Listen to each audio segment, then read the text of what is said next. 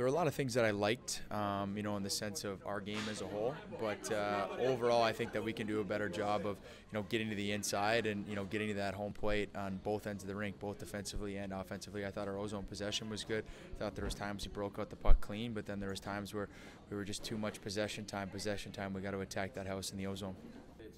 Yeah, we felt like that line would give us some success. Obviously, those guys have had, some significant time in the NHL, and we felt like those guys, Gregor and Butchie had played together at one point throughout the year for us. We felt like there was some success and chemistry, so adding a guy like Gambrell we thought could give us a chance to win tonight. And they had some good offensive zone shifts for sure, and there's some things that they need to clean up in the D zone, but overall as a whole, look to build on that for those guys.